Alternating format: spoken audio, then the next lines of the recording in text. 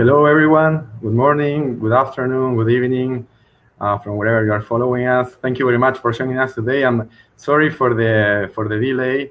We are in Argentina, and we have some technical issues, but still at the same time, considering having this cultural thing of 5-10 minute allowance in our culture. Thank you very much for joining us today in another Austral Group webinar. My name is Juan Cortez, and I'm the destination leader for Argentina and Uruguay at Austral Group. Next to me is Mr. Ivan Ordóñez, who will be our speaker today. But before we start, let me tell you a little bit about Austral Group. We organize tailor-made, high-quality academic trips for universities from all around the world, coming to Latin America and North America. And we mostly work with two different types of trips.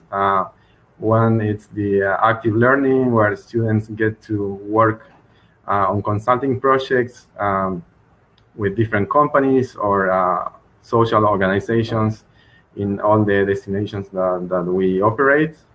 And we have also our traditional programs where we organize trips where the students get to meet with business leaders, politicians, and learn more about the business and political environment in all the destinations. So let's start now with our webinar. Just for you to know, in case you have to leave early and you are not able to stay until the end, this webinar is being recorded, and you will be receiving an email with the links, and you can watch it later. And also on the chat box that it's in your right side of the screen, there will be space for questions, and also for some, if you wanna have some comments, will be answered at the end of the presentation. So let's start now. Today with us we have Ivan Ordóñez. He's an economist and specialized in agribusiness. He completed his academic education at Universidad de Buenos Aires and also Universidad de Tela. And he has been working in different, actually he worked for different management consulting companies in the past years. He also worked for Grupo Los Globo, and since 2013, he runs his own consulting firms called E+E Consultores, where he advises, give advice to agricultural companies in the USA and in Argentina. So I will now let Ivan take the lead, and if you have any questions, please post them on the chat box, and we will answer them at the end of the presentation. So thank you. Thank you, Juan Cruz, for your warm introduction. And now we're going to have the opportunity to talk about Argentina as a supermarket of the world.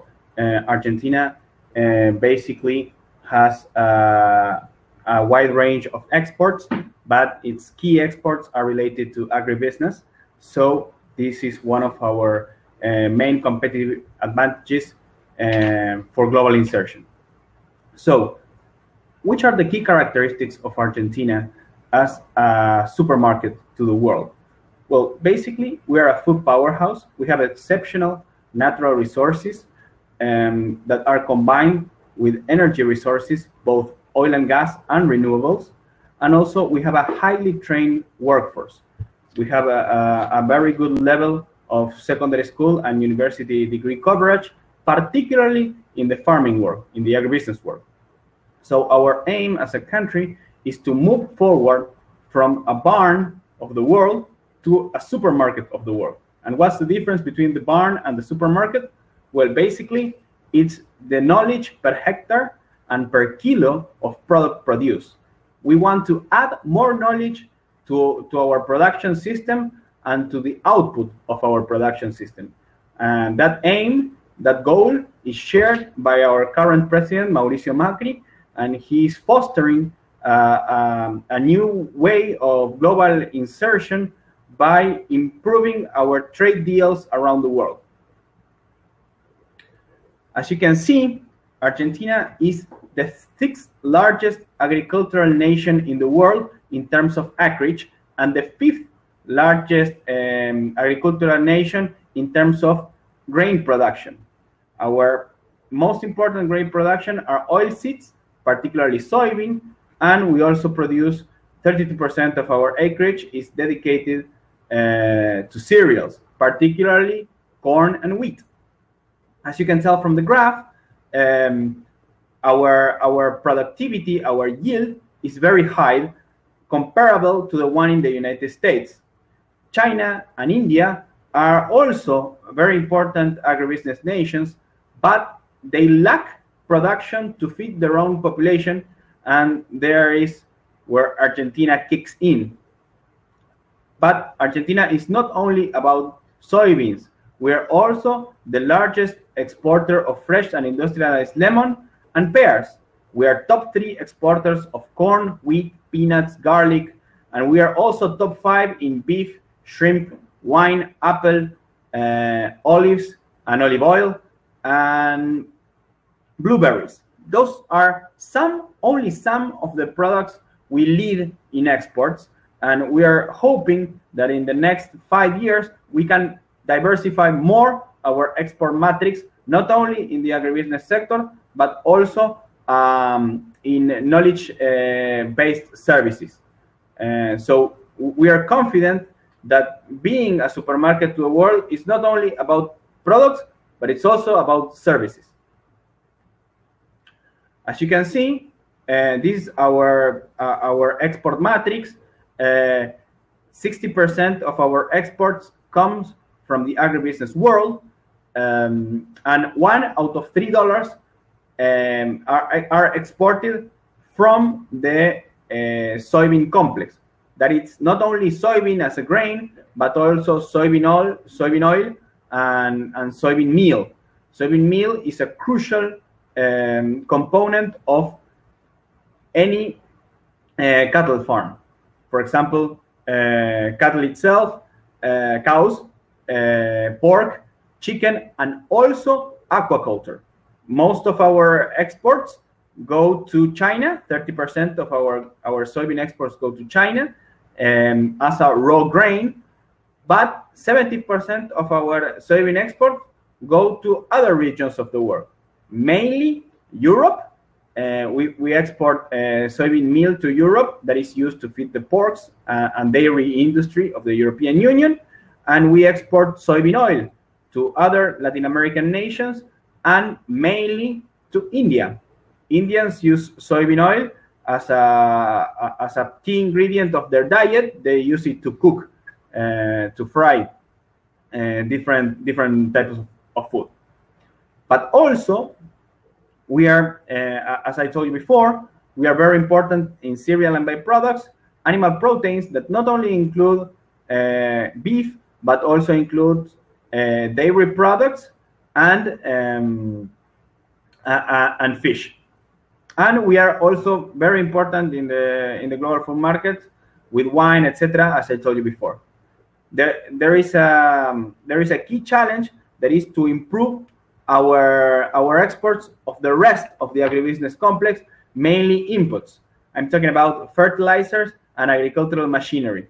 Those are some of the products that we use in our farms, and we are improving and can eventually be competitive in the world.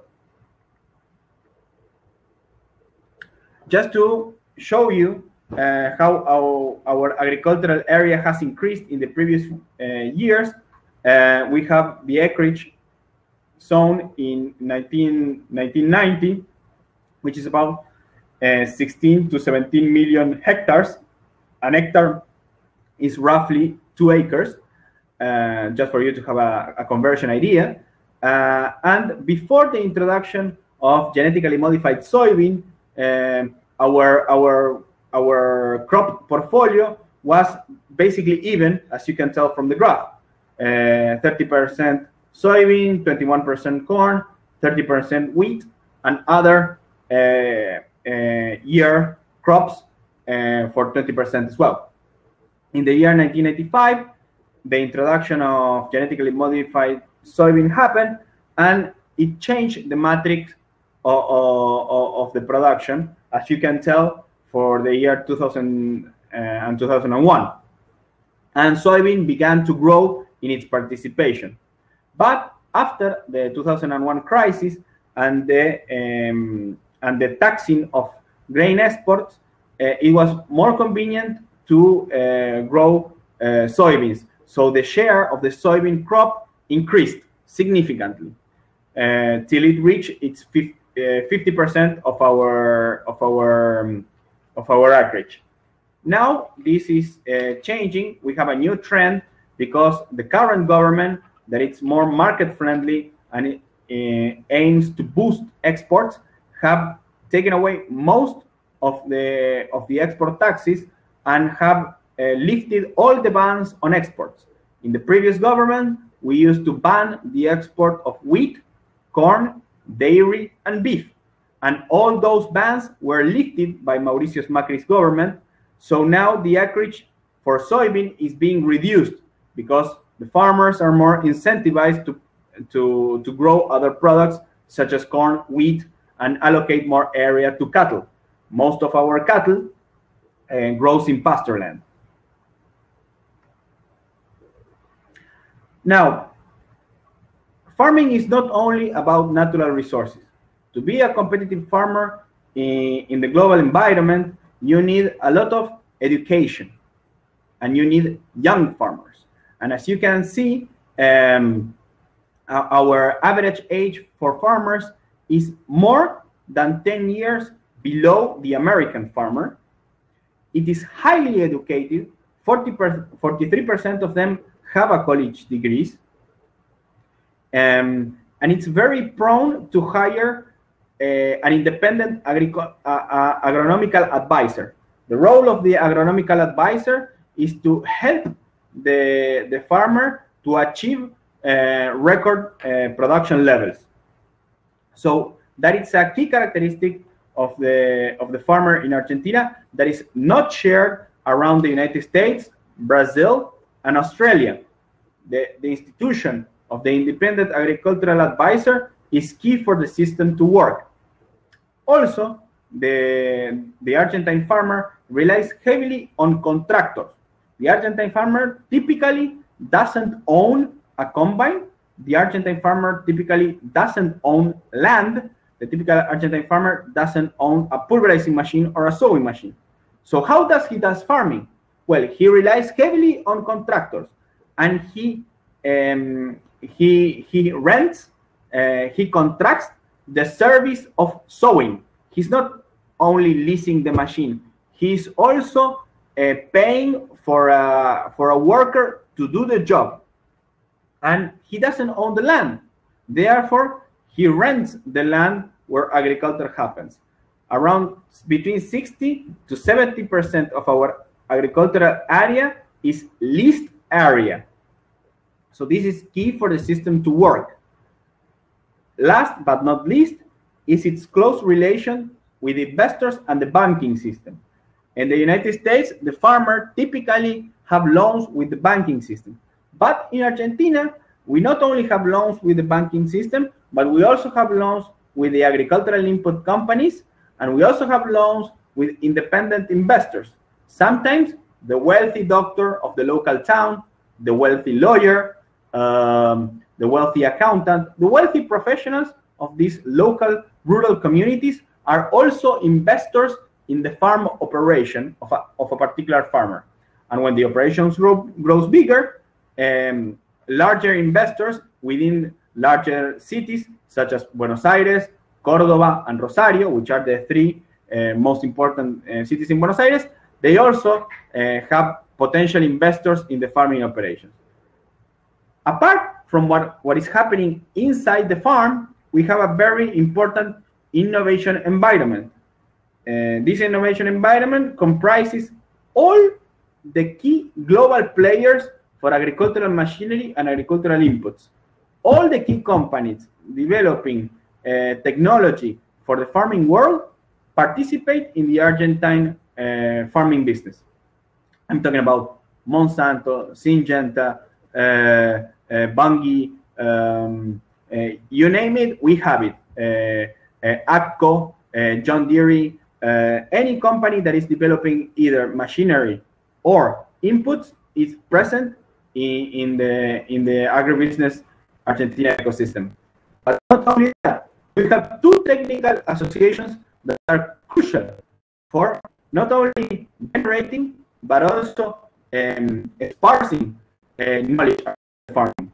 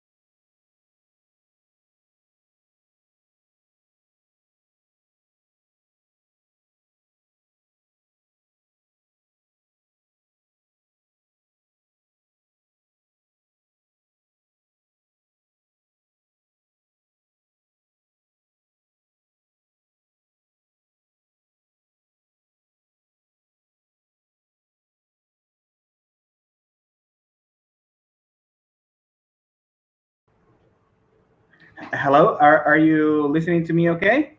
Yeah, we're back. We're back? Yes. Good, good. Sorry for the technical difficulty. As I was saying, one of the crucial issues here at the business environment is the innovation environment. I told you that we have most of the relevant agribusiness companies in the world participating in our agribusiness market, but one of the key issues that differentiate Argentinian farming from Brazilian and American farming is that we have two very, very large technical associations. About 5,000 members join CREA and APRESID. 5,000 is 10% of the total farmers, but these 5,000 farmers are also the largest farmers.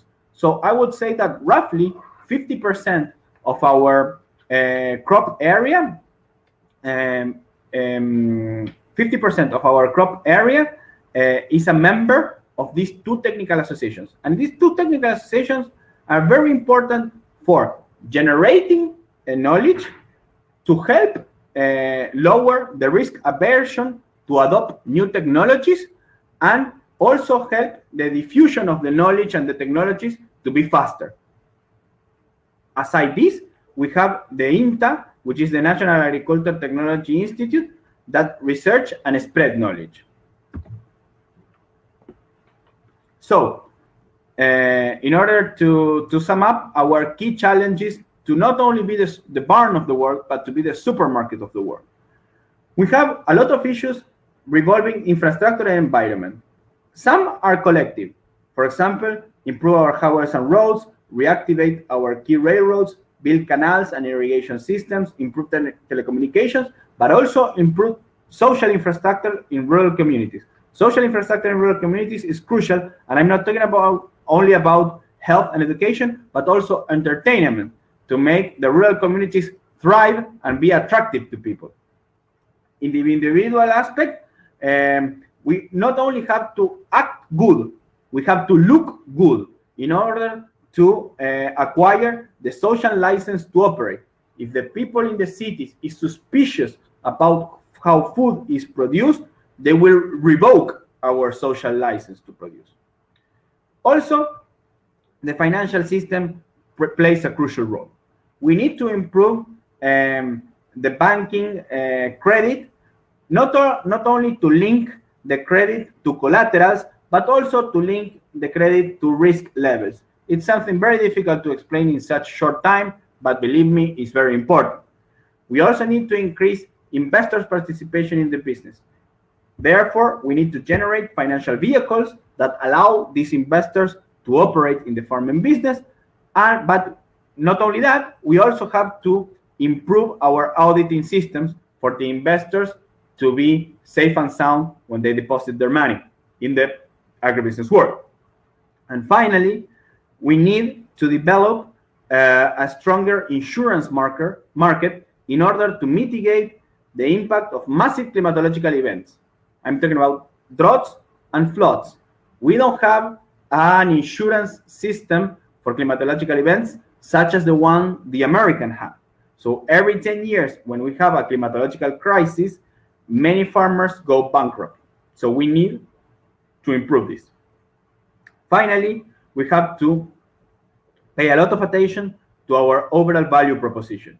We need to improve internal markets in order to transparent the price formation process. We also need to standardize the quality of the products we produce in order to help our product segmentation and therefore capture the premium segments of the market and not be focused on price markets such as Russia, such as China, such as Africa. We need to go to the premium markets such as Europe. We need to diversify and increase our revenue streams, and I'm talking about services such as tourism or new product lines such as renewable energy. Now, a lot of farms are adopting windmills that generate electricity for the power grid or are generating energy out of cow manure. That is right now a kind of a pilot, so we need to improve that, capitalize it, and spread it around farms.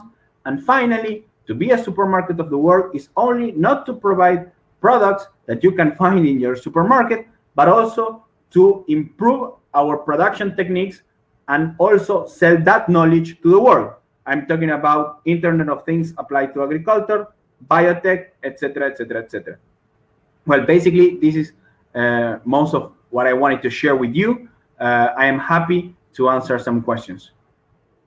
So thank you very much, Ivan, for this presentation and for your summary. We know that we can be here talking for a long time, but so let's open up now for questions. As I said, on the chat box, you can ask your questions there, and Ivan will be glad to answer. So let's start with the first question. It's from Frank. Thank you for your question, Frank. And it says, how will trade disagreement between USA and China, which affects soybeans, in turn affects Argentina? Well, it is very difficult to assess what is going to be the outcome of this trade war between the United States and China. We don't really know how this trade war will evolve. Right now, we are experiencing a severe drought, a very, very strong and severe drought. We have lost nearly 30% of our soybean production. Therefore, it is very hard for us in this particular context to take advantage between the trade conflict between China and the United States. Also, as I told you before, 70% of our soybean is already exported and compromised to Europe. And when we export to Europe, we are not exporting raw grain. We are exporting flour meal and soybean oil. So for us, Europe is a better customer than China. It will be a matter of how the traders, Bunge, Cargill, Noble,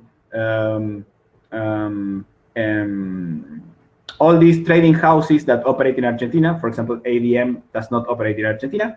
So all these trading houses will relocate their trading. They might be willing to take some price advantage if China is willing to pay for it. But as I told you before, we are still experiencing a severe drought. Thank you, Ivan. We have another question from Giselle. And it says that you mentioned the associations in Argentina are able to mitigate technology aversion with the farmers. And could you please provide some examples of challenges that Brazil, for example, is suffering, but are not suffering in Argentina? Yes. The business cycle of farming is very complex. You do things only once a year. For example, you sow only once a year, soybean. So you have a lot of risk aversion when introducing new techniques. These technical associations create a collective group that validates technology and gives a lot of security to the farmer that this technology is good. One particular example is direct seeding. When direct seeding was introduced in the early 90s, it only took 4 years, to reach 90% of the total area sown. In Brazil, they are about to reach that number last year. So the diffusion of that technology was at least five times faster in Argentina than in Brazil, thanks to these types of associations that give this collective net that allows farmers to be more comfortable adopting new technology. Thank you, Ivan. We got another question from Bob that says, why steer away from Africa where the food is needed the most? Well, the problem, globally speaking, the problem with the food markets is not a problem of supply, but it's a problem of demand, typically. Sadly, the African continent has a very low income, and therefore it is very difficult for them to pay for the food. But we are the largest exporter of wheat to Egypt, for example, and we are developing some beef cuts. Not developing. We are already exporting some beef cuts to particular countries in Africa. But it is very difficult to access the African market because mainly they lack the income to pay for the food. Okay, thank you. I have another question that is related to Argentina and in terms of disruptive technologies that are applying to the agribusiness. Which are the technologies that are being developed? Well, Argentina leads in many aspects of farming technology. One of these is, as I told you before, direct sowing. We are the country with the largest area in direct sowing in the entire planet. Direct sowing is crucial because it helps us to reduce erosion, soil erosion. So the implementation of direct seeding is very important, not only because it increases yields, but it also protects natural resources. Other area in which we are leading is in the developing of new seed varieties and the introduction of biotechnology. There are only 6 countries in the entire planet that have produced commercial biotechnological events for vegetables. Argentina is one of those 6 countries. We have developed wheat and soybean with higher tolerance to the drought phenomena. And last but not least, we are also leading in everything related to Internet of Things and farming. We have at least 5 companies that are thriving and are developing products using Internet of Things and satellite images processing. So we are very confident that in this new wave of technology in the farming world, we are going to be in the crest of the wave. Thank you.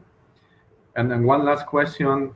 It says, if the contractor owns the tractors, the combines, and planters, how does this affect the farm equipment market in Argentina?